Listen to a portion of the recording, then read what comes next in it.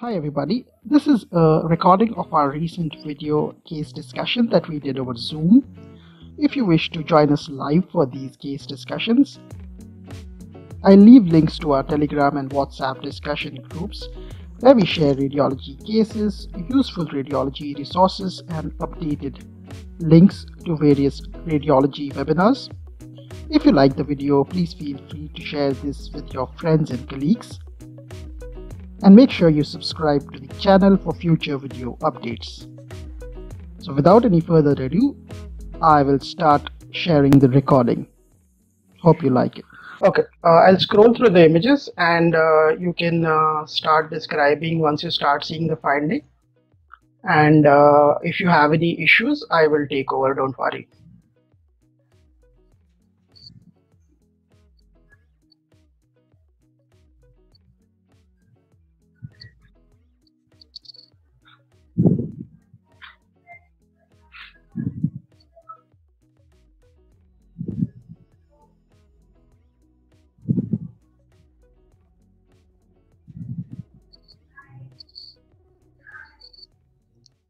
In the meanwhile, if any of you want to chat in your answers, you can type in the chat box.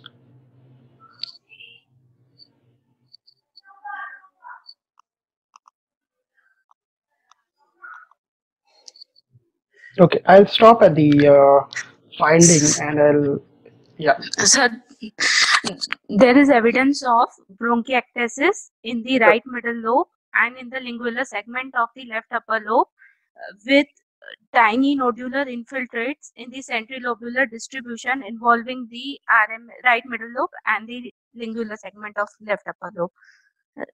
Right side is involved more compared to the left side. No evidence of any consolidation, cavitation, effusion.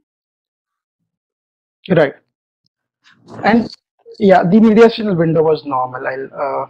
We can just discuss the. Okay, so do you have any differential or a No, serial diagnosis? there is no volume loss, Right. significant volume loss. So it appears to be of infective etiology. Right. There is no lesion obstructing the bronchus, right Good. main bronchus or right lower lobe bronchus. Very good.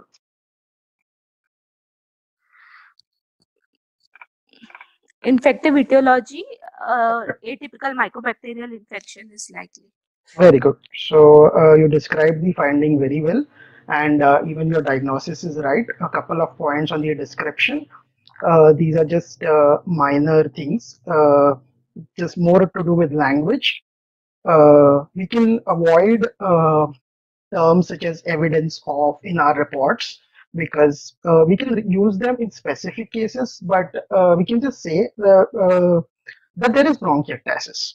So what happens is that we have a trend of using like reporting lengthier reports. The lengthier our reports, some people consider they are better. The more complicated words you use, people think like, oh wow, such a big report, such a nice report. But the truth of the matter is, the simpler we keep our reports, it's better for the clinicians. Your description was very good. The only thing I would want to talk about is that we should use simple language in our reports instead of making like long reports. The simpler our reports are, the better it is for the clinicians. So in this case, I would have described it as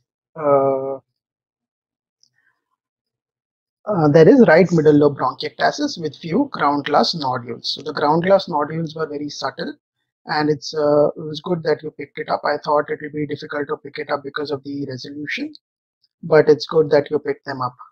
Okay, so as you said, the diagnosis in this case is Mycobacterium avium intracellular infection or atypical mycobacterium. Among the atypical mycobacterium, this is caused by Mycobacterium avium intracellular or MAC. As somebody pointed out, it is also known as lazy Windermere syndrome. It's a case of pulmonary Mycobacterium avium intracellular infection. It commonly occurs with patients with pre-existing pulmonary disease, for example, chronic obstructive pulmonary disease or immunocompromised patients. It has a predilection for women older women who deliberately suppress their cough reflex, because in the older times, what used to happen because of the patriarchal society, older women were thought to, like, they were not allowed to speak up, and they thought that coughing in public is not a right thing to do, so they suppressed their cough. And I assume that maybe it's some form of aspiration, and this is the reason why this was commonly seen in that kind of population. So that is why it's known as Lady Windermere Syndrome. So Lady Windermere was a character from one of the old plays, and that's why they have named after that person, that character from the play. Typically, it can cause a right middle lobe syndrome, which is chronic right middle lobe collapse without any obstructive lesion. So, Varshika, you described it very well, the pertinent negatives, that there is no obstructing lesion causing this syndrome. So that was a very good pickup. So this can be one of the causes of right middle lobe syndrome. One interesting point is that these patients are not contagious like those with uh, Mycobacterium tuberculosis, which are highly contagious. The common subtype is the upper lobe fibrocavitary pattern, which can mimic tuberculosis, and the less common form is the nodular bronchiectatic pattern, which we saw in our case, or which is typically described in the right middle lobe or Lady Windermere syndrome. And there is another syndrome associated with Mycobacterium avium complex, that is hot tub lung, typically seen in patients who use hot tubs. And in that case, the imaging appearance is that of subacute hypersensitivity pneumonitis. So in that, we will get uh, centrilobular nodules that are typically distributed, centrilobular ground glass nodules. Moving on to bronchiectasis. So there are different types of bronchiectasis that have been described. It's usually a spectrum. So as you see, this is an image from Radiopedia. Normally, what happens is that the bronchi gradually taper towards the periphery. That is a normal bronchus. Then the next first stage is cylindrical bronchiectasis, where there is uniform dilatation of the bronchi. Gradually, there are segmental areas which dilate more than the adjacent segment, which gives rise to varicose bronchiectasis. And lastly, when they are dilated beyond a particular capacity, then they become known as cystic bronchiectasis, where they appear at lung cysts or cavities, as we discussed last time. So it's, if you remember the pathophysiology and how the disease progresses or the pathology progresses, you may not you may not want to you may not have to learn or ratify that pathology. So it starts as cylindrical and then progresses to cystic. So what are the imaging signs associated with bronchiectasis? The first, usually it is not a diagnostic dilemma, but for the residents who are starting off residency, uh, gradually, as you see more and more cases, it will be very easy to diagnose this, but we'll still go over the basic important signs. So it starts off with, like, normally the bronchial artery and bronchus both are of the same diameter. So when there is bronchiectasis, what happens is that the bronchus dilates more than the bronchial artery. So usually both of them should be of the same size. So once the bronchus becomes larger than the bronchial artery, that is a sign of bronchiectasis. If you see bronchus within 1 centimeter of pleura, you should think about bronchiectasis. What happens is that bronchi gradually taper. Like if you see this normal bronchiectasis, you can see normal bronchus, they'll taper gradually towards the periphery. So if you see one bronchus within 1 centimeter of the pleura, that is a sign of bronchiectasis. The next sign is signet ring sign. So signet ring sign, imagine a wedding ring or an engagement ring. So typically, if you just Google signet ring, you'll understand why is it called so. So the large bronchus with the adjacent smaller uh, pulmonary artery, which is nodular, will give rise to this sign. Tram track sign, because dilated cylindrical bronchi, if you cut them in a section, they will appear like a tram track. So trams, you can think about like our railway tracks. We don't have trams everywhere in India, but tram track is, just imagine a railway track. So they will see that sign. And bunch of grapes is cystic bronchiectasis, where they'll appear similar to a bunch of grapes. So that's self-explanatory. So this is a quiz case. What do you think the diagnosis is in this case? You can chat in your answer. I'll shout out. Okay. Okay, we've got one answer. Can anybody think of anything else? If you want, I can describe the finding. Okay. Okay. Right. So as Ayush and Govind rightly said, you can answer me privately as well. No issues with that. If you don't want to answer in the public chat, I'm fine with that. I can read those answers as well. So the findings in this case are there is bronchiectasis on the chest radiograph, which is upper lobe predominant, and in the abdomen there is something missing. On the CT abdomen, we don't see the pancreas. The pancreas is replaced by fat.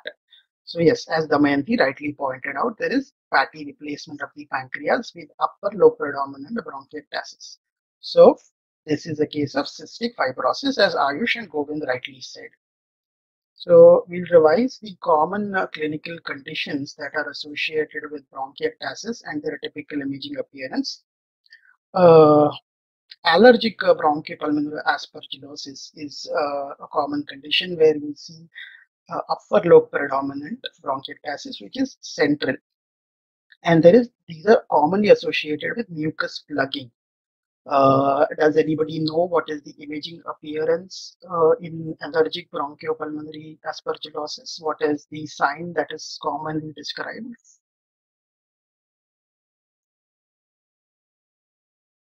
Perfect, perfect. Everybody got it right. Govind, Ayush, Damayanti, and others who I can't pronounce their names.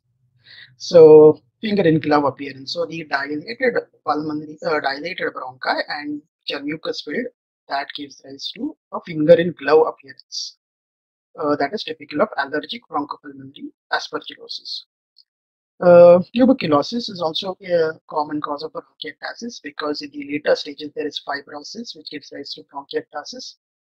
Chronic atypical mycobacterial infection, as we saw, and the distribution in those patients is middle lobe and lingula. Swyer-James syndrome is also also a common cause, but we don't see that very often. And amongst the syndromes, cystic fibrosis, upper lobe predominant, typically in pediatric patients, and there is associated with pancreatic fatty replacement and a bunch of other systemic manifestations. We also see liver cirrhosis in that. Primary ciliary dyskinesia, the other name for that is when it's associated with sinusitis and bronchiectasis. Does anybody know what is known as, what is the syndrome called as?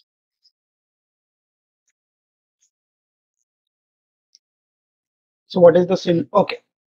Okay, Sultan and Dr. AG got it right. I am assuming everybody, everybody got it right. So it is cartaginous syndrome. So cartaginous syndrome is situs inversus, chronic sinusitis, and bronchiectasis. Munir-Kuhn syndrome. So there are two syndromes which are associated with dilatation of the more central bronchi. So one of them is Munir-Kuhn syndrome, where the trachea will be dilated.